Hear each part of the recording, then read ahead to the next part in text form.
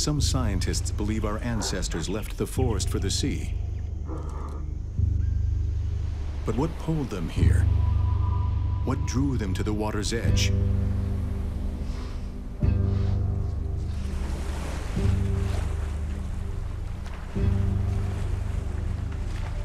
It was food.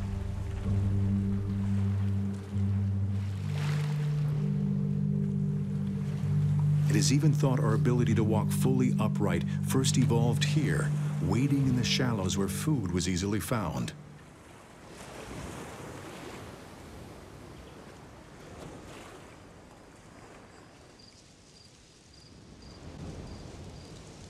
The trees had been our cradle, but now we would be shaped by the sea.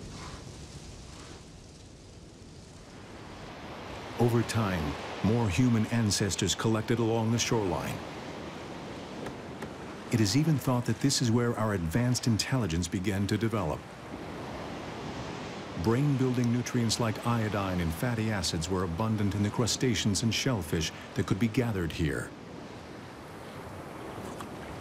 We were beginning to change, and so was the environment.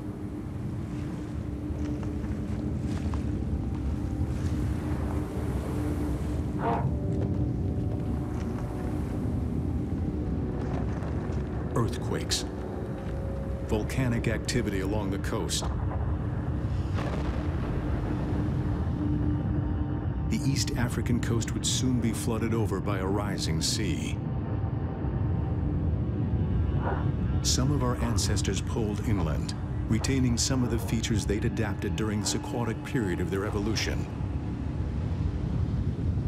Others went in a different direction.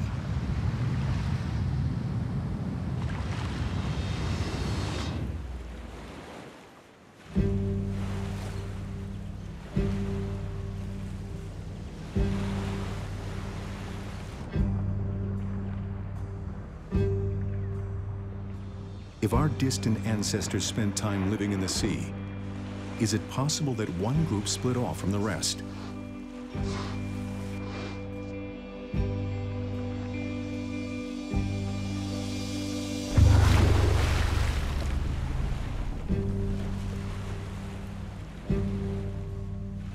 And rather than retreating from the water, did they go deeper in?